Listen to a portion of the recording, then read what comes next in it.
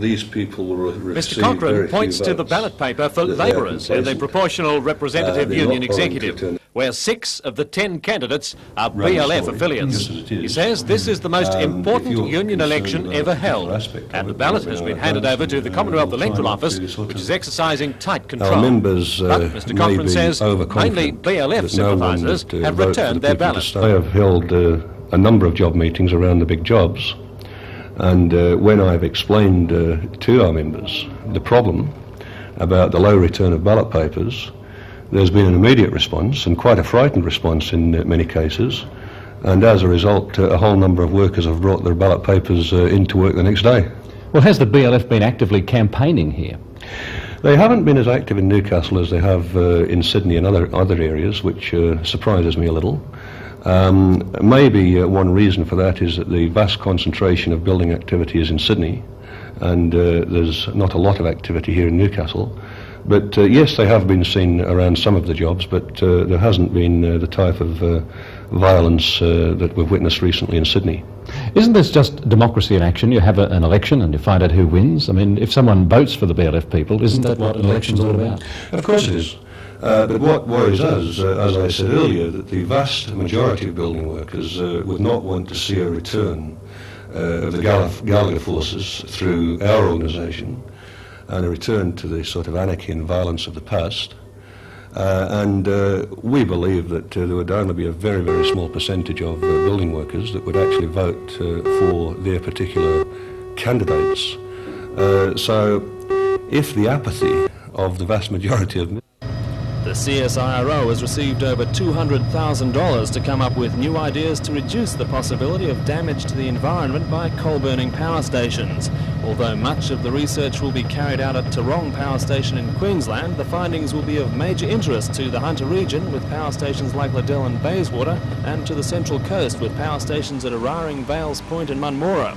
Resources Minister Peter Morris announced the funding, saying the choice of a Queensland power station was due to its isolation from other industrial pollution. He said information from that study would be used to create dispersion models at Monash University Wind Tunnel in Melbourne. The grant is part of a total $15 million to be allocated this year through the National Energy Research Program to make energy production more efficient, reliable and environmentally safe.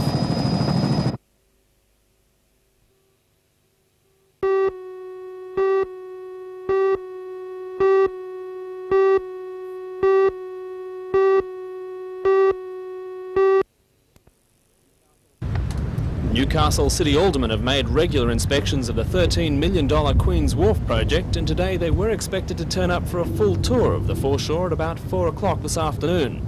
Foreshore Committee Chairman Dennis Nichols was there waiting and waiting and waiting. Finally, he had to call off the tour. An administrative bungle, he said the tour was allegedly left off the Alderman's itinerary.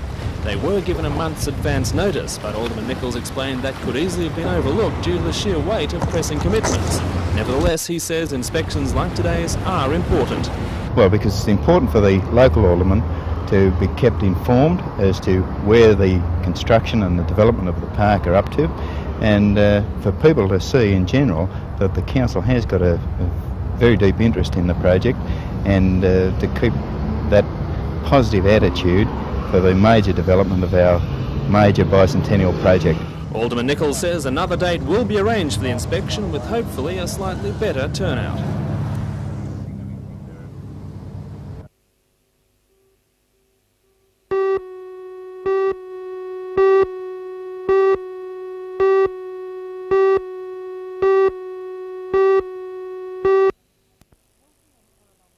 Pelton and Ellalong collieries have been idle for about 4 weeks. Miners walked off the job over a manning dispute. Today, about 250 miners met at the Cessnock Showground to decide what their future strategy should be. According to Pelton Ellalong Lodge President David Jeffries, the situation has changed and they are now fighting for jobs, not only conditions. The situation has changed. It's took a new turn in it when the Pico Wallsenders applied to the coal board to shut Old Pelton Colliery and issue 15 notices. So we're in a position of trying to salvage the 15 jobs, and that's the reason the men had returned to work today. But But many of the miners felt if they went back to work they'd be no further ahead than they were 4 weeks ago, and discussion became extremely heated. You knew the situation, that we wouldn't go back until they spoke to us. You knew what it was, everyone had voted on it. However, in the end, miners agreed to return to work so that talks can continue with Newcastle Wallsend.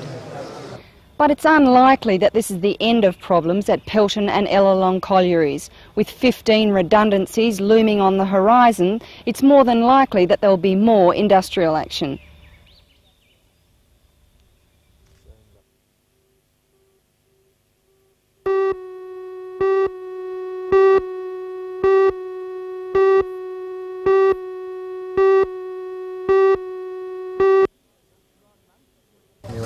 Ron Moncton was officially given his 80cc Unitrike today by its developer Jeff Owens. Jeff and 2 other men acquired a CE grant to make the vehicle and have formed their own company, Fincoen. The Unitrike prototype is worth $2,600 and has a maximum speed of 74 kilometres an hour. It's registered as a car with an annual registration fee of $202.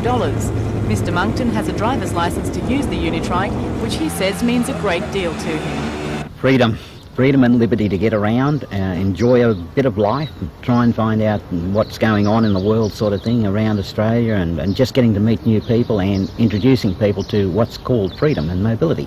That's the idea of the whole concept and the whole idea. The Unitrike was developed with assistance from the Hunter Region Enterprise Agency. Agency General Manager Dennis Chiron says it's the first of its type specifically designed for Australian conditions. Others with 125 and 250cc engine capacities are planned, with optional roll-on, roll-off facilities for wheelchair users. Yes, there are. There's some on the stage of production now. They're being fiberglassed at the moment to completion. The major hindrance, if you like, at this stage is government regulations and rule, particularly the Department of Motor Transport, who are having a bit of trouble identifying whether in fact it's a motorbike or a car and how it's appropriately registered and compliance. What's the future market? Future market, as I said, is restricted. It's certainly for paraplegics, and a lot of paraplegics may not wish to be as adventurous or require this sort of transport as others. There is a distinct market there, though. Already at this early stage we have 16 orders in the Hunter region. We've had inquiries from both interstate and some from overseas in relation to the future production of the Unitrike. So does it have export potential? It does have export potential, certainly. How does this compare with an electric?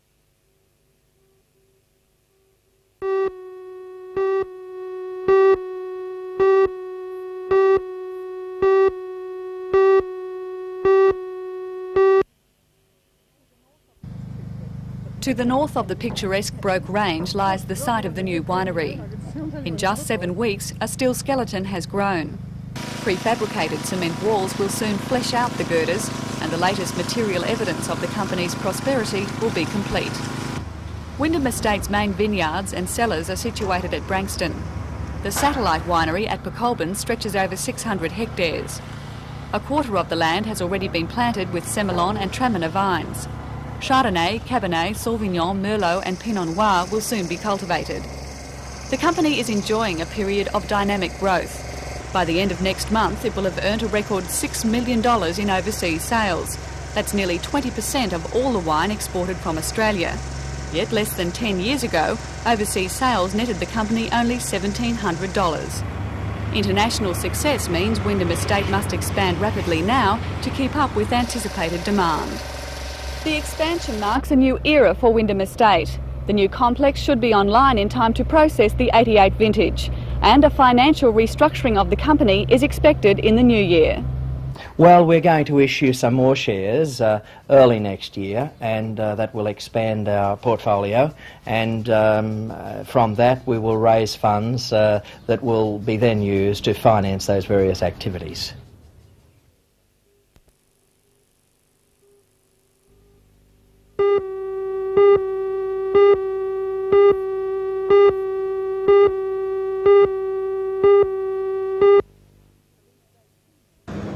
Police say 2 men were involved in the armed hold-up at the Commonwealth Bank in Station Street just before midday. They say the men pulled up outside the bank in a brown Kingswood Holden sedan.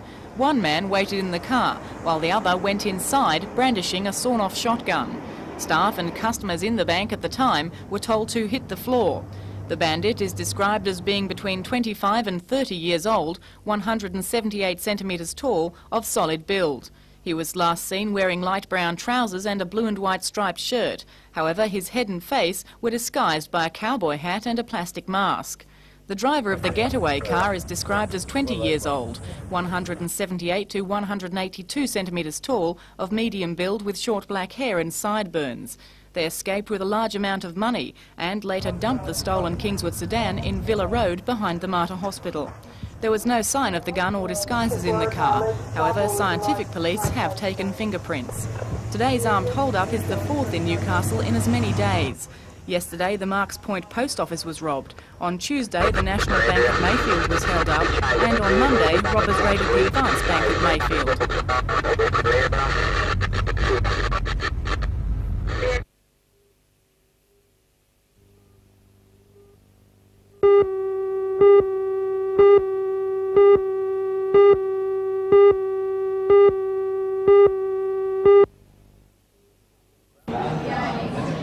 With crowds of more than 50,000 expected for Surffest, the opportunity to promote the business side of the beach couldn't be overlooked. That's where Surf Expo comes in. For the next 4 days, visitors to the surfing festival will also have a chance to see the commercial attractions of the surfing lifestyle. A free half-hourly shuttle bus will take people from the beach to the showground, where they can see fashion parades, exciting surf products, the surfboard factory, skateboard shows and video spectacles. Promoters say Surf Expo is the most professionally presented show of its kind.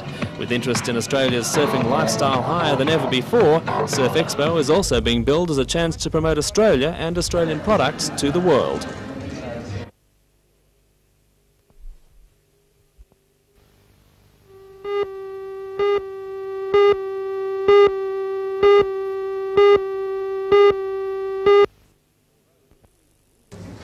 Although this is the English paper, it's the maths involved in the marking that's really interesting, with about 80 teachers from the Hunter District marking 14,000 English papers and double-checking each one. That works out at roughly 300 papers each.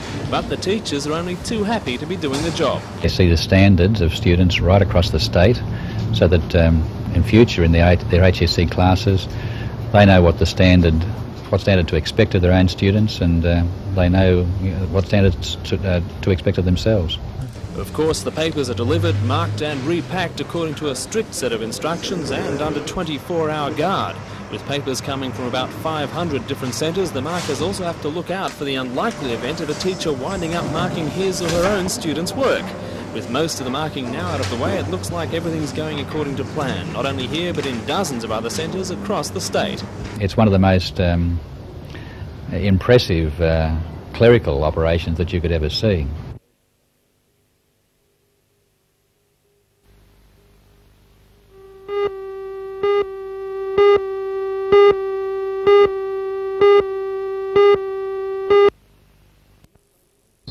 This is the Eastlake Youth Centre. It's an attempt by the local community to provide teenagers with a place to meet and plan activities. It's the brainchild of the local youth council, the only democratically elected body of its kind in Australia. They hit on the idea to beat one of the town's biggest problems, a lack of diversions for young people. The main need in the area was that young people from, say, anywhere from 13 upwards had nowhere in the area to go, like they go to clubs and places, or they just hang around the shopping centres, but there was nowhere actually to meet people of their own age. With the help of a community-based council committee and the use of Lake Macquarie Council's old library building, the young people now have a home away from home. But it's going to be up to them to make it work. That's the main problem. The interest level has to be kept up, otherwise people just drop off and they won't worry about coming again. That's why we've got trips away planned, and just the centre will keep growing as the need grows.